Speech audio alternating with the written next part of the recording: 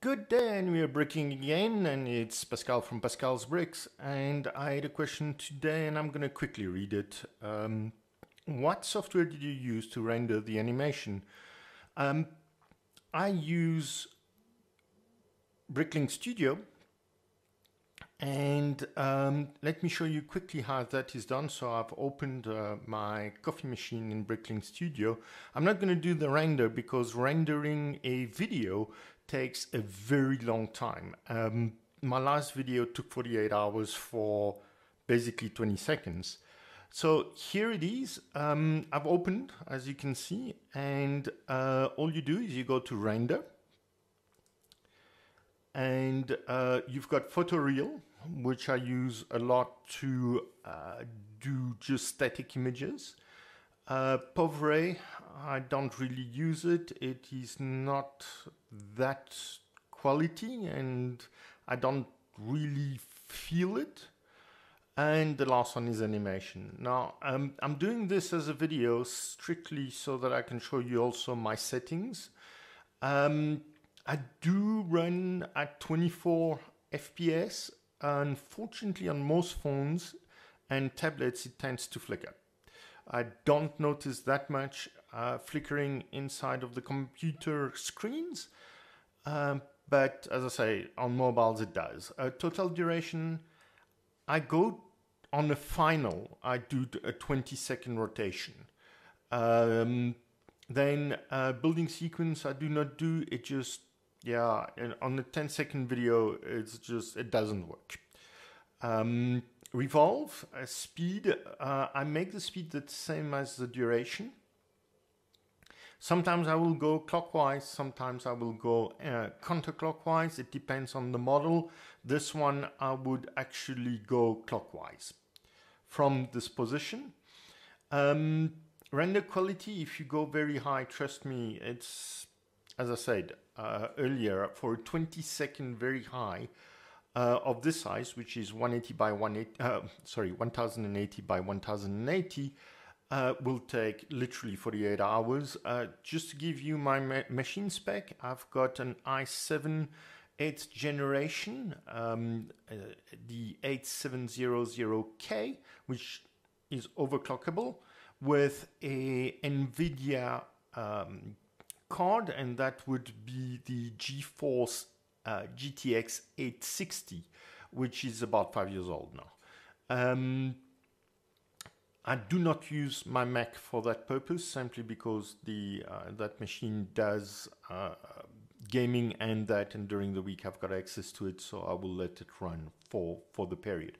On Windows, you will find that you can either do it on CPU or GPU. I find that videos on GPU is better, is faster. Okay. So let's carry on. I'm going to leave it to high. Background, you will see that a lot of my videos actually go far darker than that. Somewhere, and I can show you. So I think somewhere, let me start at 444, yeah. And that would be okay for me if there isn't too much gray, otherwise the gray blends in. But I do find that a dark gray background works best. Light building, left front is fine. There are others. I sometimes use dawn because it gives, particularly on buildings, it gives a color quality that you don't usually don't usually see. As for my camera setup, I will give you mine. It's -7. Y is -30. You will see the angle is nice. I use this for both my videos and my static images. The pan for video is always 0. And the Y doesn't matter. The Y is where are high or are low. You'll see the Y changes as I drop it and raise it. Just make it center. 0 is not always center in this case. And you'll see it's not quite center at 0. Zoom scale depends also. Leave some space on the sides, and if you want to know how much space you need to have on the sides, put it at 0 and put it at 90, and you will get the spacing that you require.